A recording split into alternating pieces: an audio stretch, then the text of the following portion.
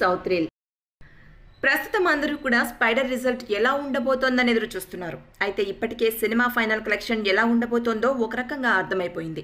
అందుకే ఇప్పుడు మహేష్ బాబు కూడా తన తదుపరి అడుగులను కాస్త జాగ్రత్తగా వెయ్యాలని డిసైడ్ అయ్యాడట. అందుకే కొరటాల శివ డైరెక్షన్లో రూపొందుతున్న సినిమా కోసం అంతగా తొందరపడకూడదని అనుకుంటున్నట్లు టాక్ వస్తోంది. స్పైడర్ రిజల్ట్ చూసుకున్న తర్వాత భరత్ అను నేను సినిమాను షూటింగ్ను పోస్ట్ పోన్ చేసినట్లు తెలుస్తోంది.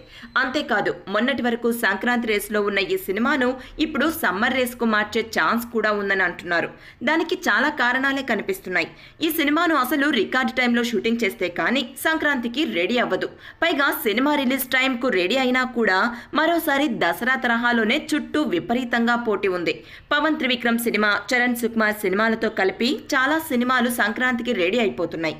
ఇదే దసరా పండుగ నాడు మహేష్ సోలోగా వచ్చుంటే స్పైడర్ కలెక్షన్లు ఇంకా ఎక్కువగా ఉండేవి. అందుకే ఇప్పుడు భరత్ అను నేను సినిమాను సంక్రాంతి రేసులో కాకుండా సోలోగా రిలీజ్ చేద్దాం అనుకుంటున్నాడట మహేష్. ఏదేమైనా కూడా వచ్చే ఏడాది సంక్రాంతి రేసు మాత్రం చాలా రసవత్తరంగానే ఉండనుంది. ఎందుకంటే పెద్ద పెద్ద సినిమాలన్నీ చాలా అంచనాలతో రానున్నాయి. మరి ఎవరు రేసులో ఉంటారు, ఎవరు ఉండరు అనేది జనవరి మొదటి వారం వరకు కాస్త సస్పెన్స్లోనే ఉండే ఛాన్స్ ఉంది. అది సంగతి.